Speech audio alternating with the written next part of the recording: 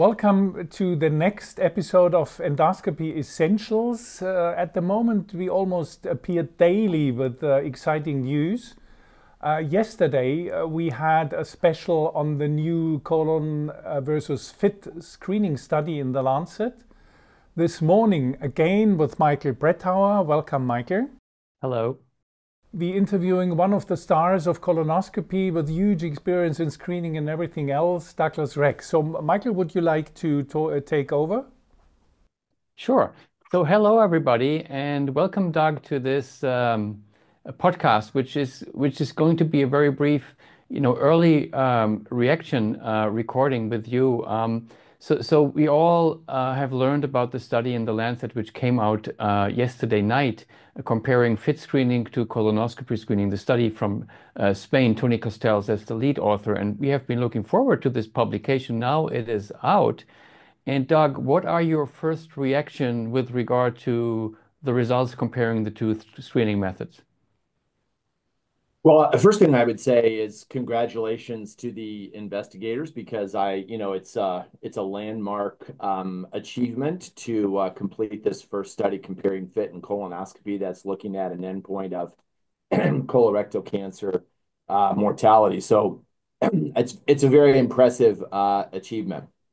I think that from the perspective of someone organizing a national program, particularly in an area where there's very little penetrance of colonoscopy, such as Spain, that the results of the study, suggest that an invitation to FIT is just as effective in terms of cancer reduction as an invitation to colonoscopy, and with less colonoscopies overall performed.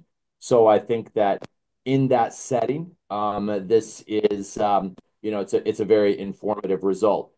I don't think that the result is going to have much impact in terms of screening around the world or in the United States, because I think most organized programs have already decided that FIT is the preferred way to perform screening from a cost and feasibility standpoint, whether or not they have the resources to pay for colonoscopy or the resources to perform colonoscopy.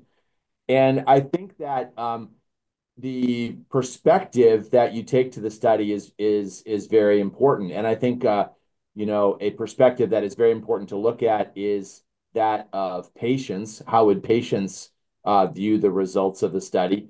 And I think one of the most important results of the study is how did patients who actually underwent colonoscopy screening compared to FIT screening, the per protocol analysis, how did they fare? And I have not seen the appendices to the study yet, because they're only referred to in what I got from you, Michael. You were kind enough to send me the study last night, but I did read your editorial. And in the editorial, I saw that colorectal cancer mortality in the group that actually underwent colonoscopy was significantly reduced. So this was a secondary analysis. But, in a situation where in the United States, where we already have huge penetration of colonoscopy and we have a choice, I think a lot of people are going to be interested in which is the most effective choice. I was a little bit disappointed to see that result buried in the appendix, because I think it's a very important result, even though it's a secondary analysis. And it actually suggests that patients who underwent colonoscopy had a lower risk of colorectal cancer mortality compared to those who underwent FIT screening. So that's my initial take. I don't think, as remarkable an achievement as it is, I don't think it's going to have a huge impact. And I think the results are going to be viewed in the context of whether or not organized screening is already in place in the country or in a healthcare system, which it's not in the United States. And that's part of the reason that we use colonoscopy a lot, is because we do opportunistic screening. And I realize that opportunistic screening is not as, considered as the best way to do screening compared to organized screening, but it's the reality for much of the United States. And for us, I think the actual per protocol analysis is very important. I understand that. So let me just, Thomas and Doug, this is very interesting. Let me just, for the people who are watching, just 3 sentences about the results, because not all of you have seen the paper or have seen the podcast from yesterday. So basically, what you just elaborated on, Doug, in terms of colorectal cancer incidence and mortality, the two tests have been similar in the intention to treat analysis, where everybody who was randomized, so this was a randomized trial, obviously, everybody's randomized to colonoscopy, one colonoscopy, or five FIT rounds every other year for 10 years. Colorectal incidence and mortality was the same. Incidence was about a little bit more than 1% in each group, and mortality of colorectal cancer was about 0.2%. So low risk, which is great for patients, of course, which we have been seeing in other trials. Case fatality of colorectal cancer is way down from 10, 15 years ago, which is great, but also which is difficult for studies like this to show a difference when the risk is so low. And then, Doug, you elaborated on the per protocol analysis, which will be in the appendix. So they're not immediately recognized for the readers who don't have access to the supplement, to the appendix of the Lancet.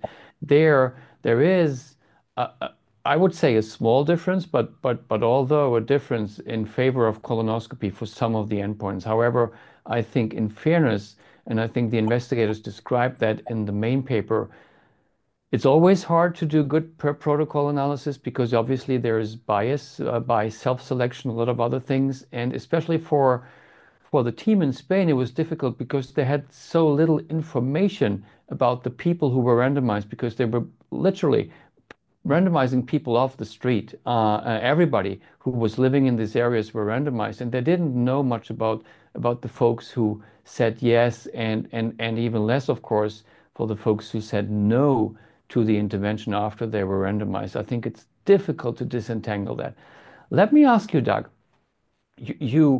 so okay, let me tell you what I thought when I saw the results. I was surprised because I thought that colonoscopy would be better than FIT in terms of incidence. I was uncertain if I had guessed about mortality. I think FIT is probably a good test for mortality, but the incidence part, so removing all the polyps, which we do every day, I thought that would probably lead to a superiority of colonoscopy in terms of incidence, which it did not, at least not in the main analysis.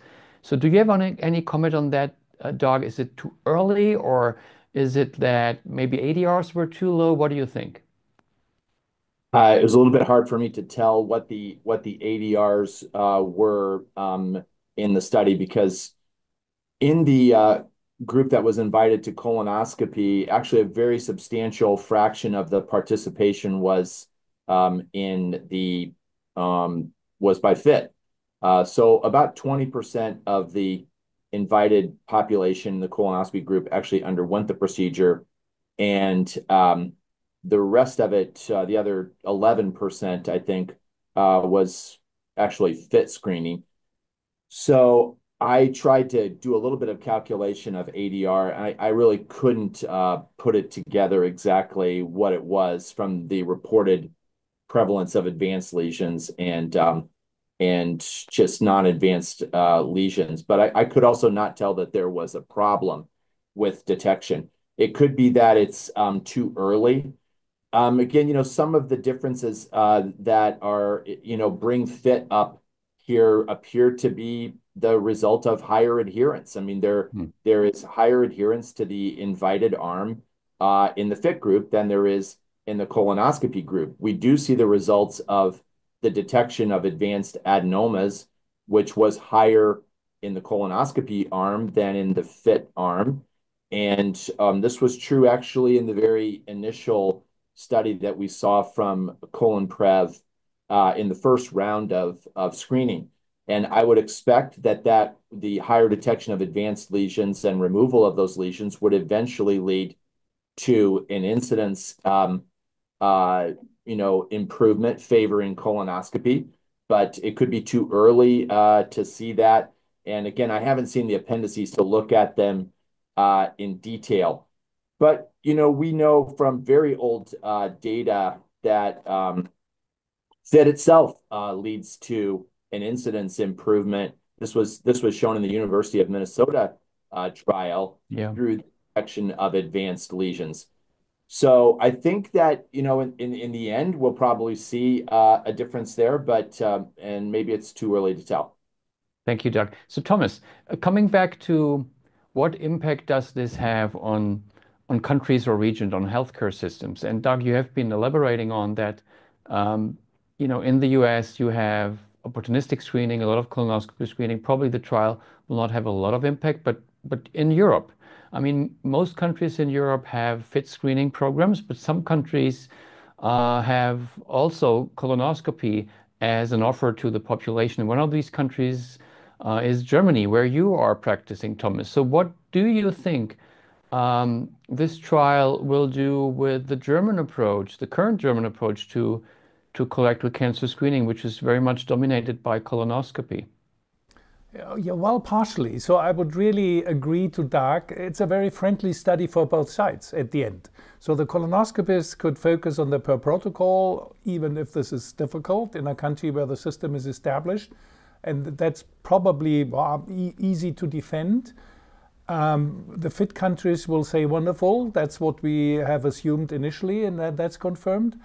To be precise about Germany, patients are invited and they get a leaflet, information leaflet. We briefly mentioned that already with Tony, offering both approaches. So patients can pick. And Doug, I would have a further question to you about adherence. In Europe, they're mostly invitation-based programs. Will this ever be possible in the US, or is the healthcare system too difficult and divided? Yeah, I don't think there's probably likely to be a national federally run program that's invitation-based for a while. We have, of course, seen this in some of our larger healthcare systems, Kaiser being, the best example. But I do think that something that you are mentioning here, which is the issue of choice, is a concept that is, it's pretty heavily favored in the US, and how choices are offered is also frequently discussed. So you have the thing of offering both choices, fecal-based testing and colonoscopy. And then, so the multiple options where you present the pros and cons of both, and then so-called sequential testing, where you offer the test that is most effective first, and if the patient declines, then you go to a test that is useful, but perhaps not quite as effective. And I think that these data can support both of those again. But I think that, these trials, the way that they're done, where you invite patients only to one test or the other test, is not really representative of how things are going to happen in a lot of countries. In the US, there's going to be either this multiple options approach or the sequential option. And I think a lot of people would like that. They would like to be offered a choice of screening tests. So that would be a topic for further studies. I think so. And I can just tell you before I yield back to you to wrap this up, Thomas, because this was only a very quick first reaction, a video podcast. I think here in Norway, people are happy today. The government is happy because they decided some years ago to go with FIT screening. There was a lot of discussion. And I think, as you just said, Thomas, I think this is probably, I haven't talked to anybody yet this morning, studies just out, probably a confirmation that this was maybe a correct choice. But I also agree with Doug that offering different tests for the population would be very interesting going forward. So yield back to you, Thomas. Yeah. So thank you very much to you both. It was a very interesting discussion, what that study could do. I think we'll come back later. And I think at the moment there are a lot of exciting publications. So at the beginning of next week, Michael and I will be back with new guidelines on AI in colonoscopy. So stay with us, and thank you to everybody.